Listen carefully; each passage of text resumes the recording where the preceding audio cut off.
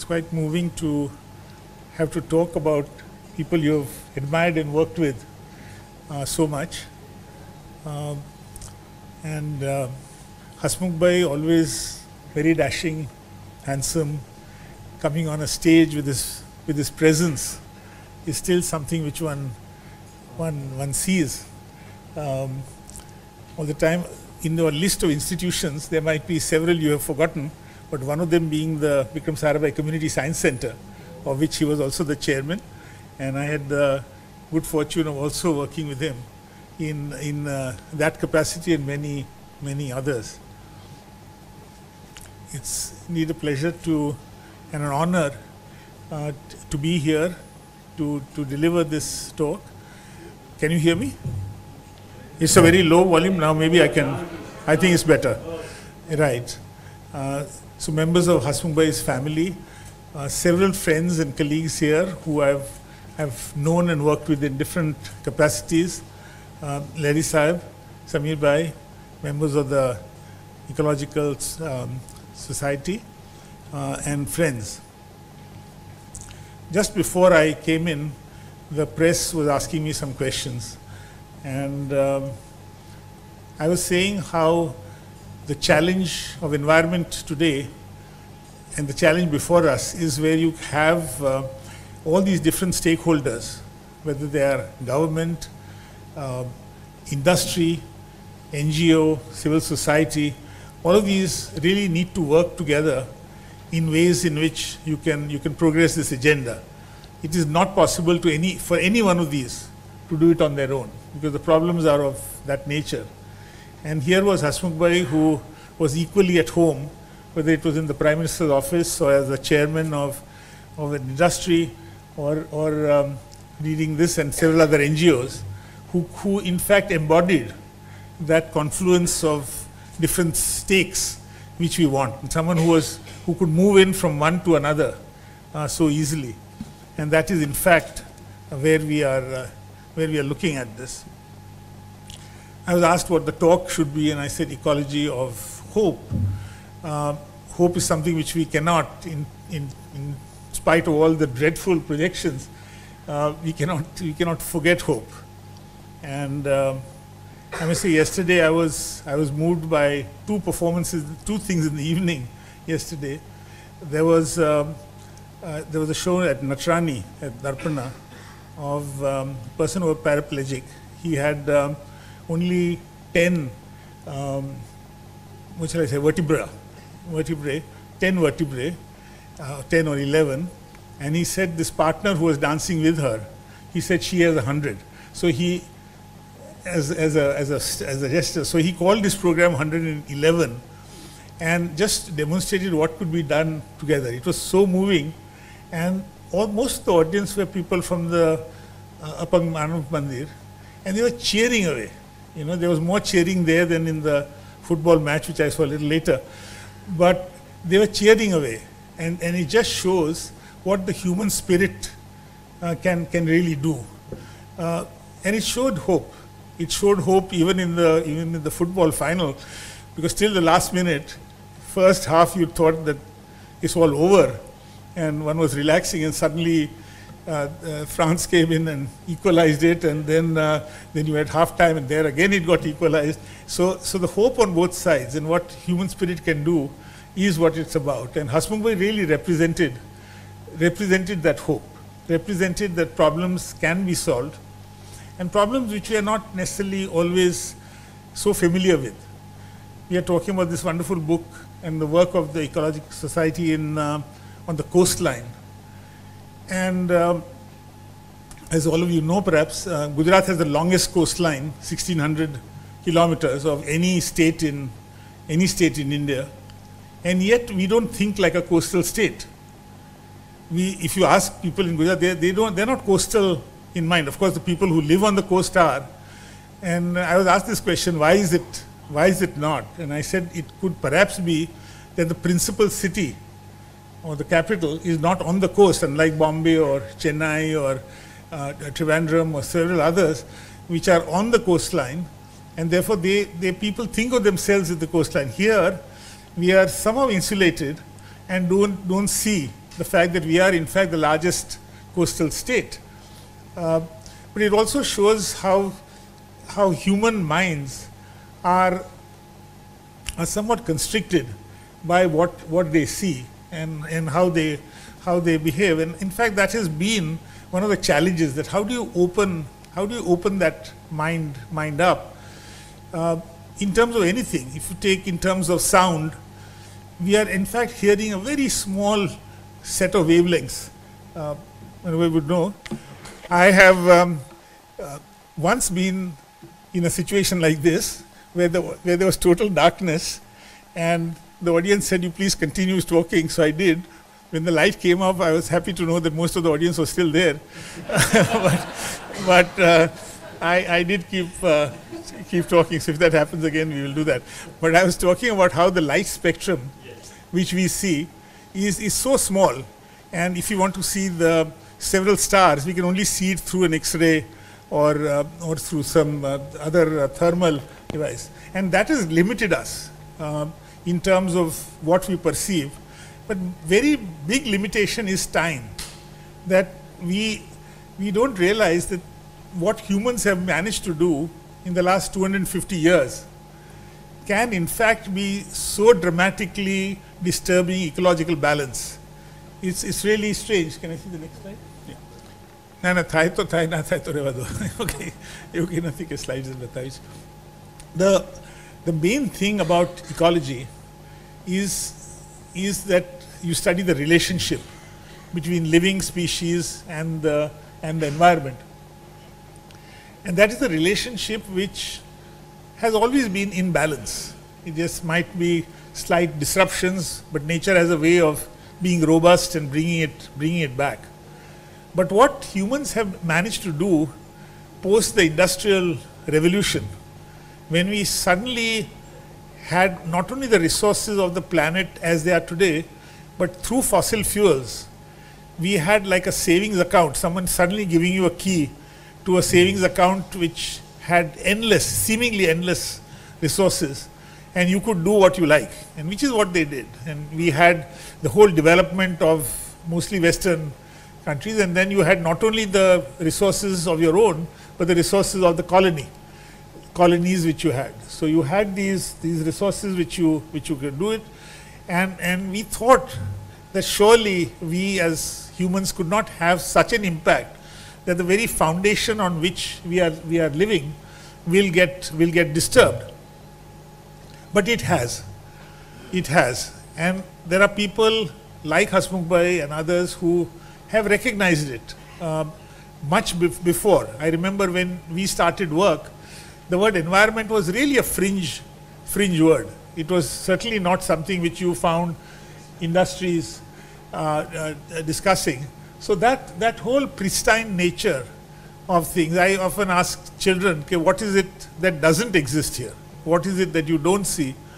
And few of them would come out with an answer saying that waste. There is in fact no concept of waste. It is so circular that that whatever becomes so-called output of one gets into the input of another, and that's how that balance was always maintained.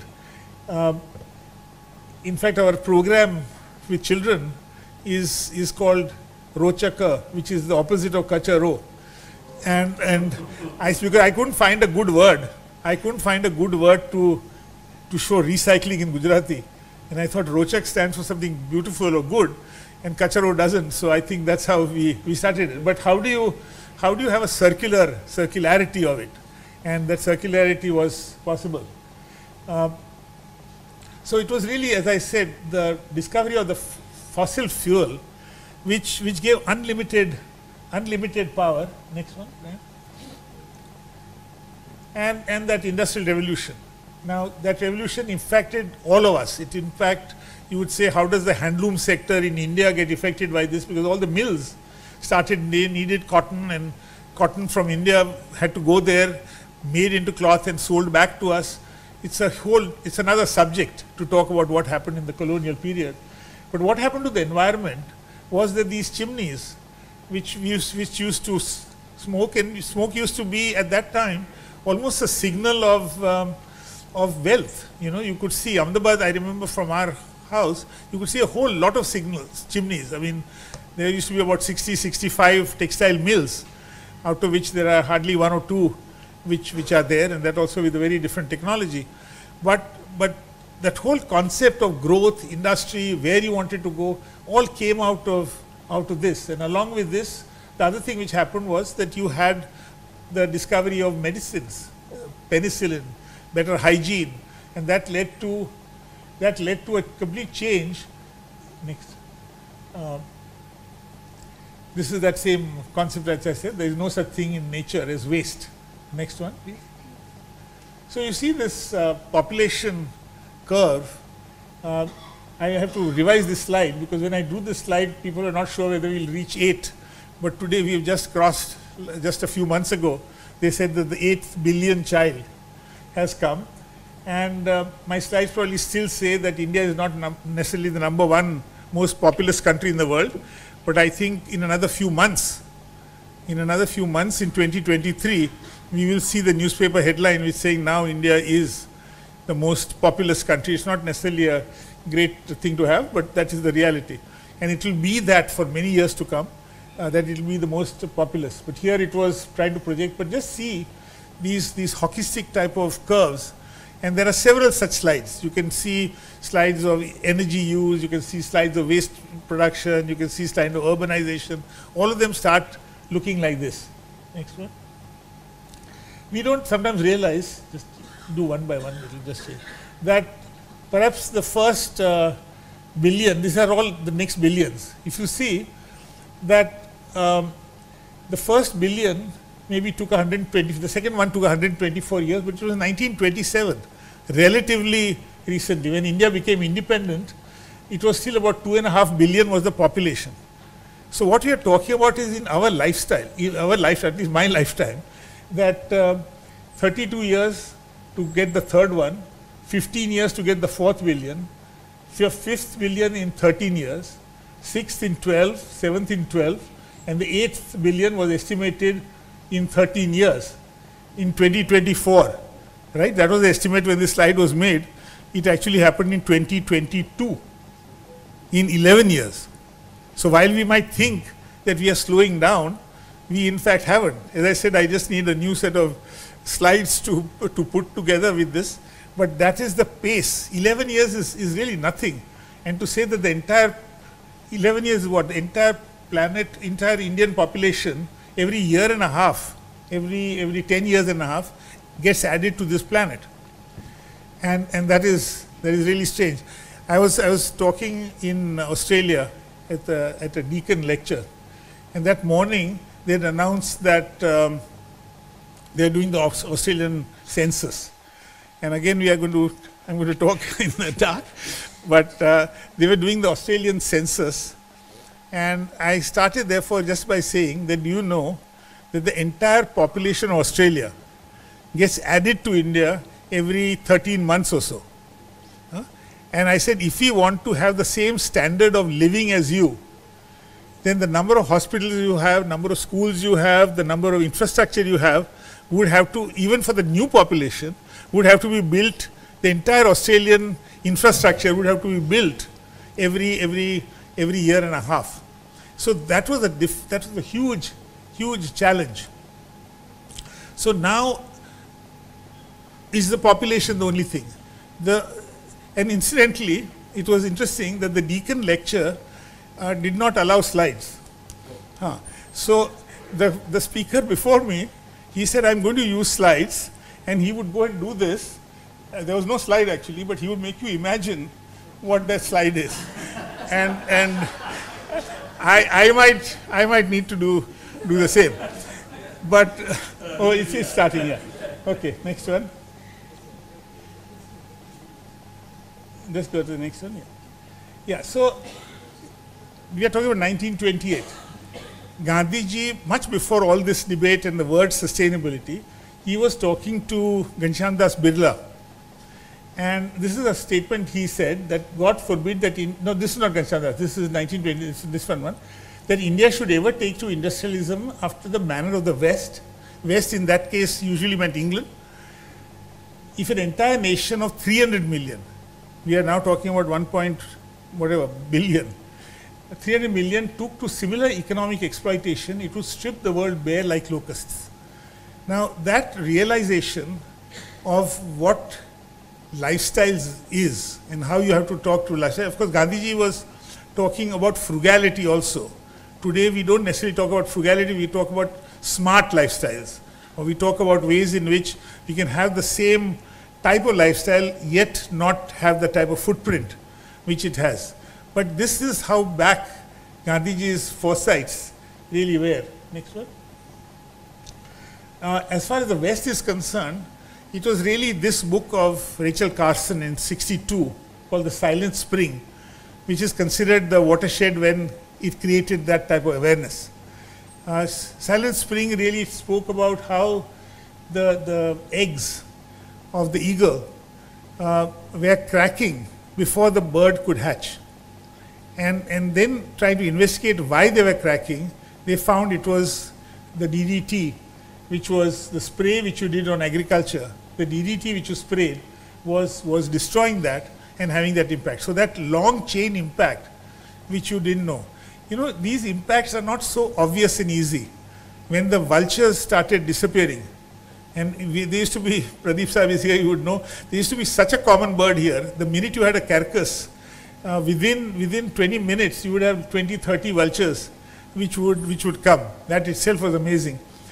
But they disappeared and people could not figure out, because nobody kills the vulture, we could not figure out why it was. It was a scientist who, I think, if I'm not right, studied in Pakistan, that it was diclofenac sodium which was entering the system through dead cattle. And that diclofenac sodium then got accumulated and they were dying. Now that sort of link was very, very difficult to do, but what happened was, I think something like 98% of the vultures just died out in a matter of 3 or 4 years. There was a vulture census recently, just 2-3 days ago, and they couldn't find a single one in Ahmedabad. But that is the type of impact humans were having. So not all impacts were conscious. Most of the impacts were because of our lifestyles. We did things which had that impact. Next one. But really at a United Nations level, the first time when it was really taken cognizance of this environment crisis became '72. So although '62 was when America really woke up, Gandhiji was of course much earlier and many other things were being said. '72 is when that really watershed happened. Palme, who was the Prime Minister of Sweden, invited all heads of government and states from all over the world. Only one accepted, and that was the Prime Minister of India. And there was a good discussion here. Okay, should we go or not? Is this a problem of developed world or not? Or is it only developed? Why are we going? But India and the scientists around her and others said that no, this is so critical.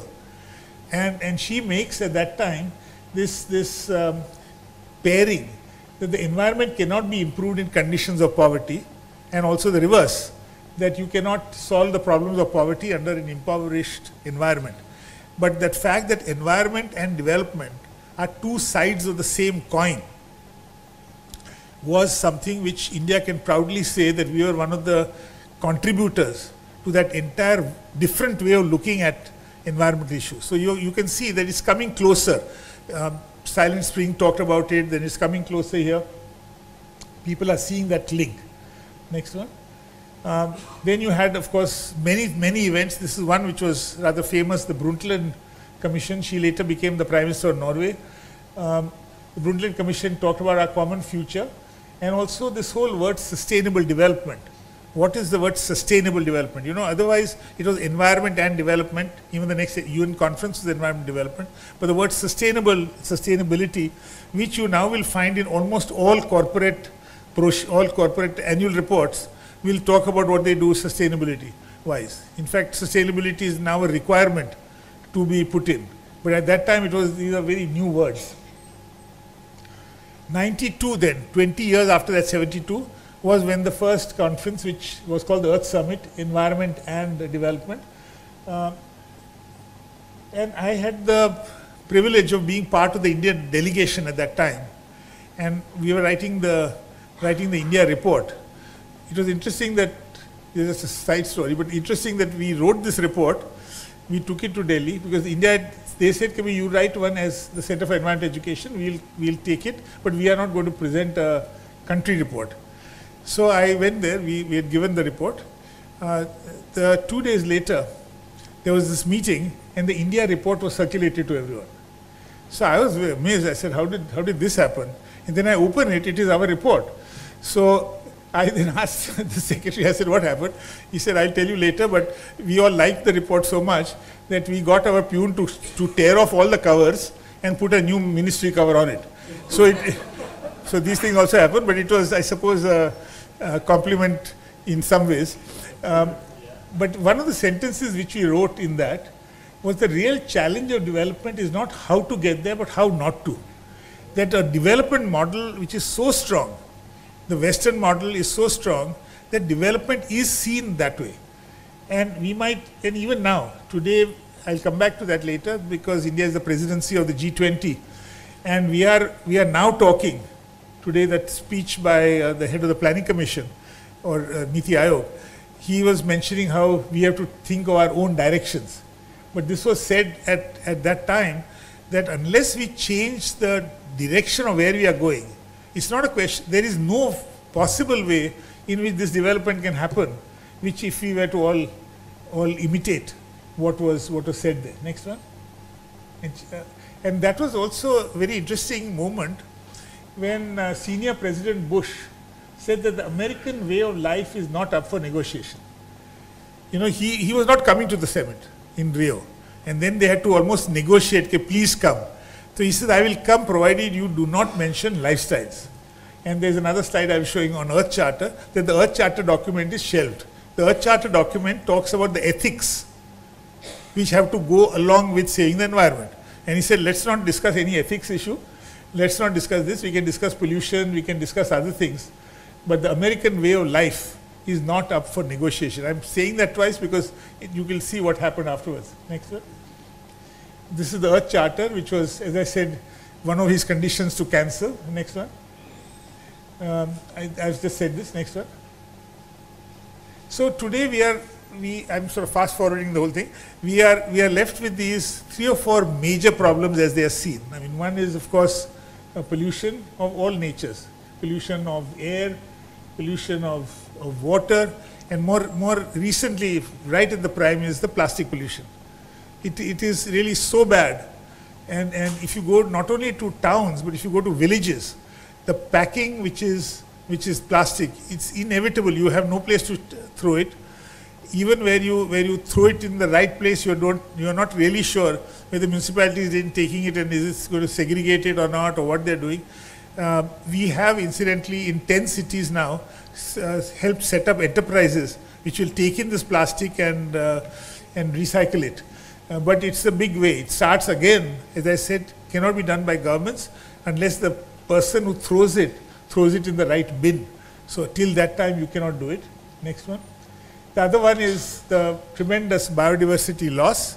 And as you must be again reading the paper, the COP15 for biodiversity is just ending yesterday or today. It is ending. Again, what are the issues? One of the issues is who pays for it? Who pays for this? But India has, in spite of all its pressures on land and things, with having less land proportionally than the number of people, we have done a phenomenal job of saving things which could be saved in sanctuaries and national parks. The tiger is still here, the Asiatic lion is still here. We are now looking for a second home and things like that, but they are still around. Where we still have a problem is those species which cannot be put into a sanctuary. They go out and other things. How do you preserve those? And these are all interconnected with humans. When you talk about ecology, the interconnection between human agriculture and others and the way the forest is very difficult. I mean, Vadodara, if many of you may have seen, it's known as a black buck sanctuary, and it's a wonderful 35 square kilometer national park sanctuary. But besides the black buck, it also happens to be the best place for the harrier. The 3 harriers which come there migrate, and the largest concentration is in Vadodara. And if you see the figures, the numbers was going up. So at first you might think that this is success. But then when we found out, it was because all the other places which they went to are being destroyed, that they are all coming to Vadodara. So now you have this huge concentration from all over which have come to Vadodara, and they are going out, because during the day they don't stay in Vadodara. They roost in Vadodara, they fly out about 12 kilometers and go to farmers' cotton fields and eat the insects there. So they are considered farmers' friend. But those farmers, because of poverty and water, don't use pesticides. So it's all very well, you know, it works well. Now the Narmada water is coming there, and people for development are going to give them pesticides.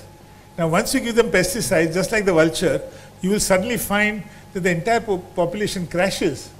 And what do you do now? So the ecology part here, which is the research part, which is what is stressed, and I was very glad to see the awards which are being handled. The research part, understanding these linkages, is so important, because the person who is promoting agriculture has no idea of these birds. And the forest department really doesn't have jurisdiction outside. It cannot go and tell agriculturists what to do. So it is civil society, organizations such as GES, which can in fact make those links. Next one. And then of course you have the big one, which is this. In India, luckily we don't have skeptics in that sense. We have people who don't know, and we have people who know. In America you have people who know otherwise. No, in America you have people who deny this. In Texas you cannot teach Darwin's theory unless you also teach the creation theory.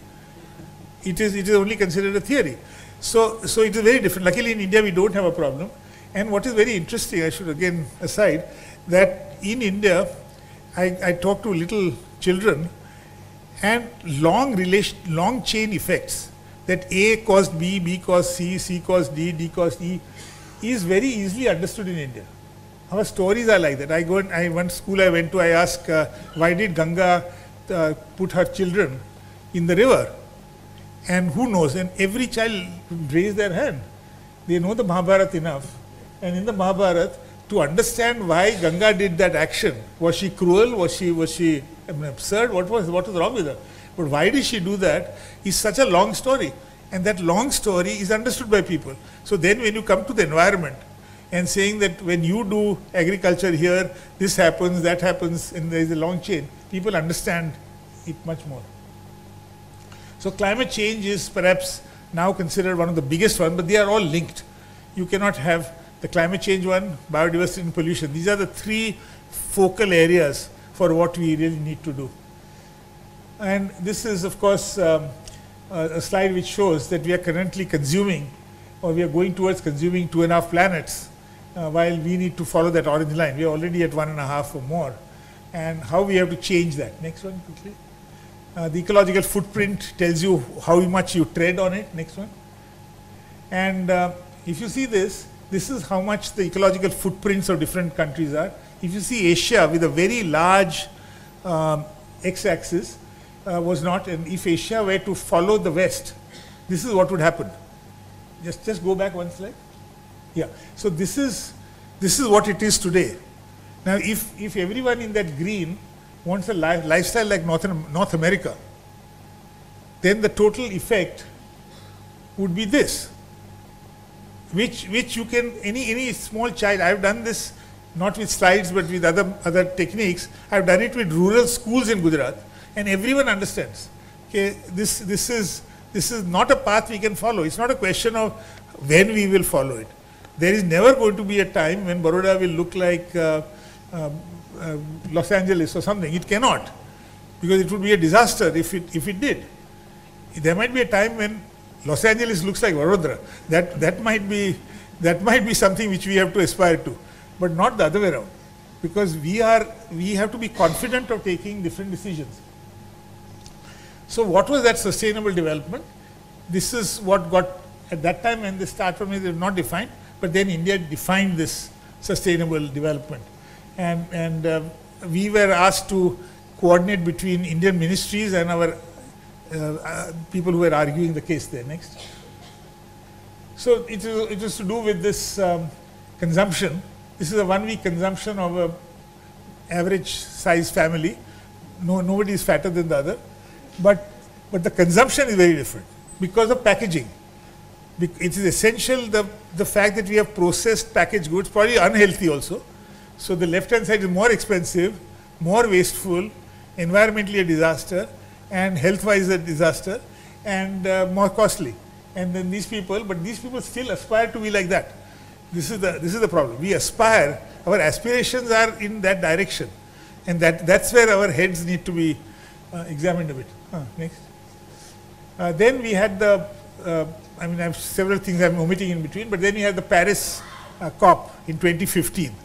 And at the Paris COP, finally, all these countries at least came to an agreement. They are not following it, but at least they came to an agreement that we have to do something so that the temperature doesn't go up below 1.5 degrees. We are already up to 1.1.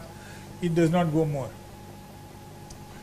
That is where we finally, through the Indian delegation, saw that in the preamble, it says also recognizing the sustainable lifestyles and sustainable patterns of consumption and production with developed countries taking the lead play an important role in addressing climate change. Now you might say, what's so great about this sentence? But this sentence has to be seen with that comment of Bush in '92. At that time, America was so powerful that America could see to it that the word lifestyle does not enter into any negotiation till 2015, when the Prime Minister and the whole thing saw that it has to be there. And it is the Indian delegation which ensured this. What he also did was that he asked CE to prepare a book called Parampara, India's Traditions of Climate-Friendly Traditions. You know, what are India's climate-friendly traditions? And you find many. And we will discover, if each one of you I ask, you will all have a new one to add to this book. Next one.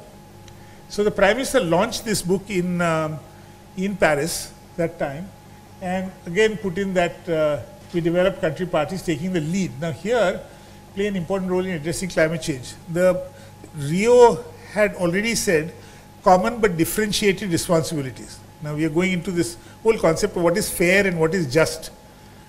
That the responsibility of solving this, yes, it's common, it's everyone's, but differentiated in the sense we expect the West, who has already done this, to do much more than India does.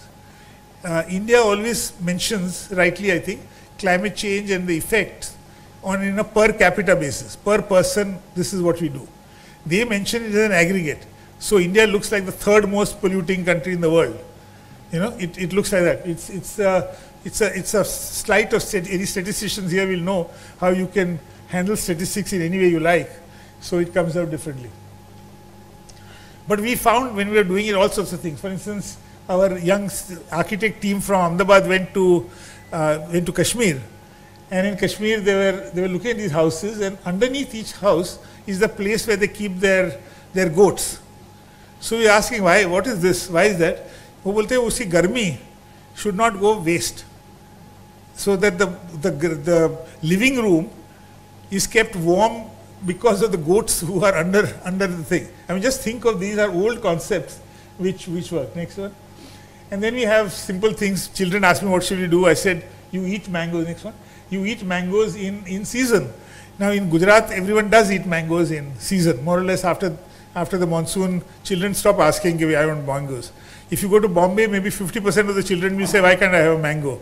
In New York, they don't even know that seasons exist.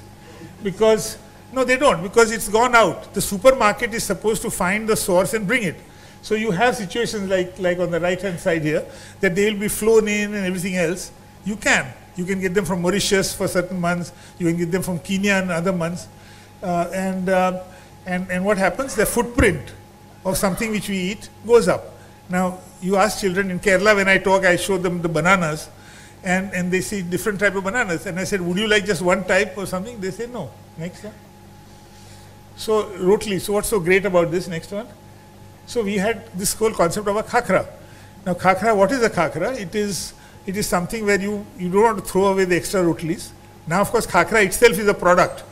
So that is a different issue, you know.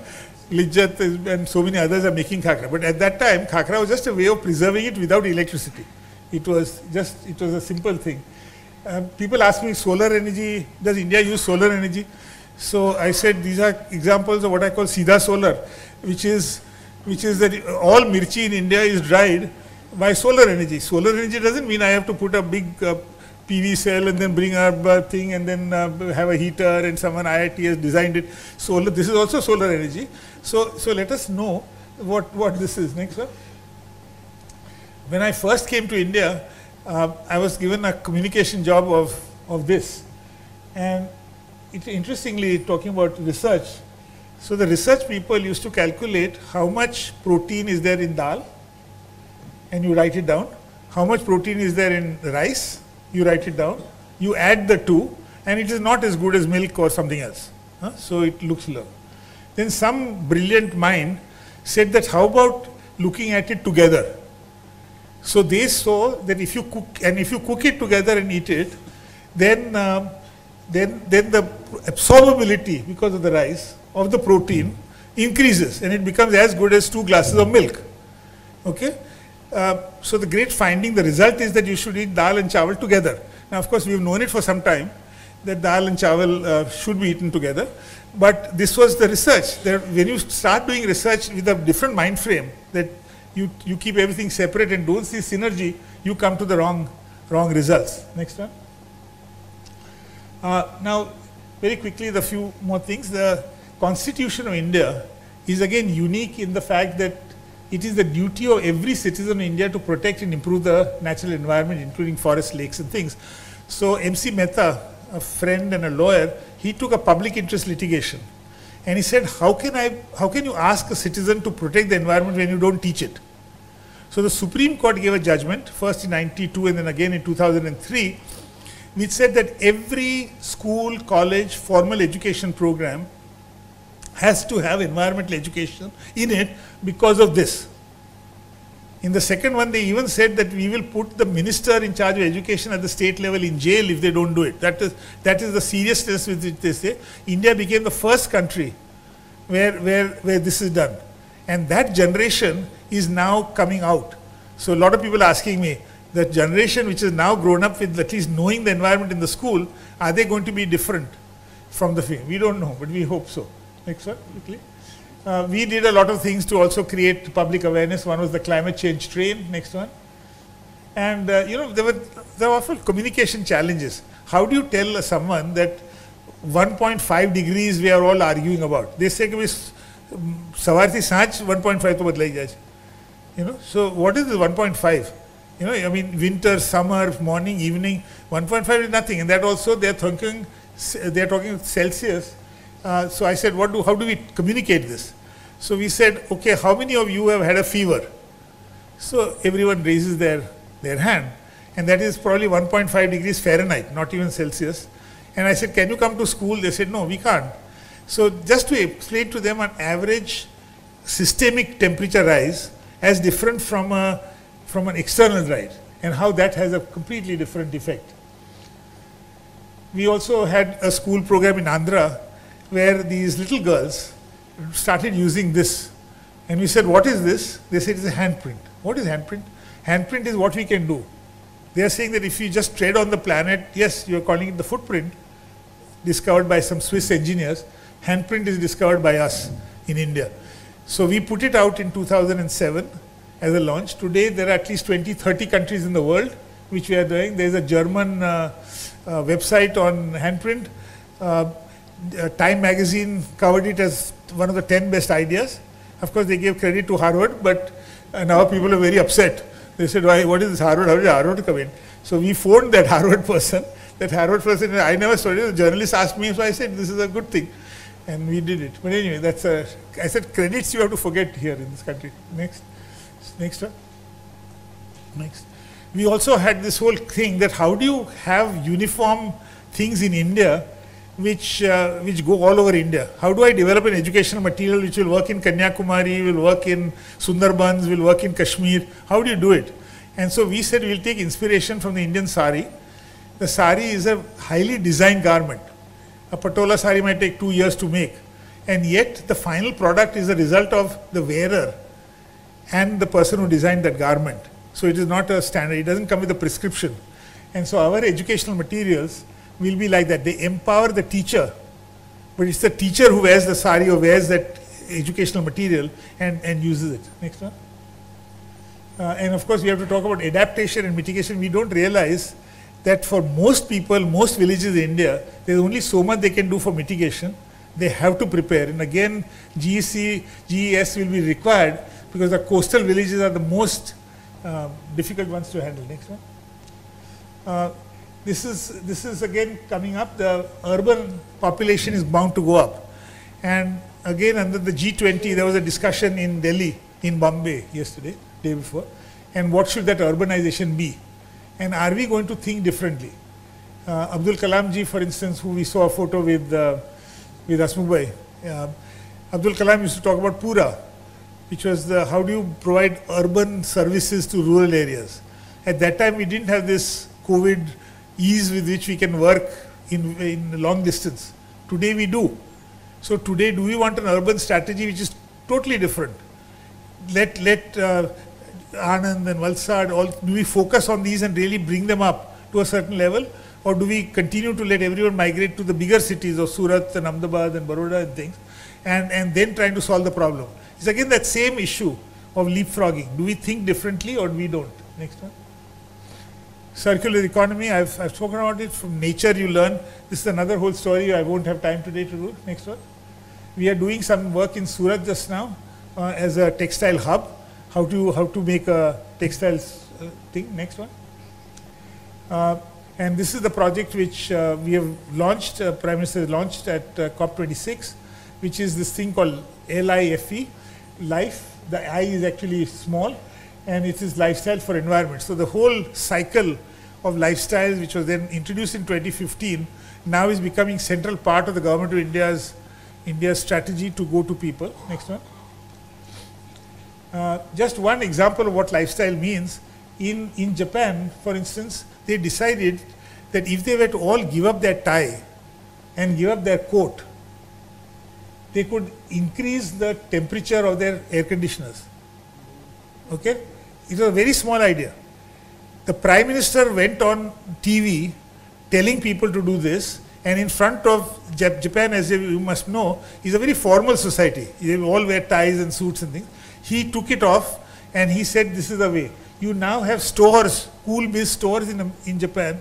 How do you design formal clothes without the tie and the jacket? And all the air conditioners have been set at 28 degrees. And there is a whole chart which will show you how many tons of carbon this one act of lifestyle change has done in Japan. So it is possible to do it, and it's possible through leadership. Next one. So that's all I had to say that it's something which we need to bring people together. And as I said, Hasmukh Bhai showed it in his own way that he was familiar and could work in all these three things. And then of course the research angle, which is so much required here, and research not only at the high end, maybe next year you can announce one for school children also who do some of the outstanding research, because it's not only at the high end, they need to get into a mentality of trying to find out. And we hope that in his memory we will all be able to do justice to those dreams and really take India, Gujarat and our cities forward. Thank you very much.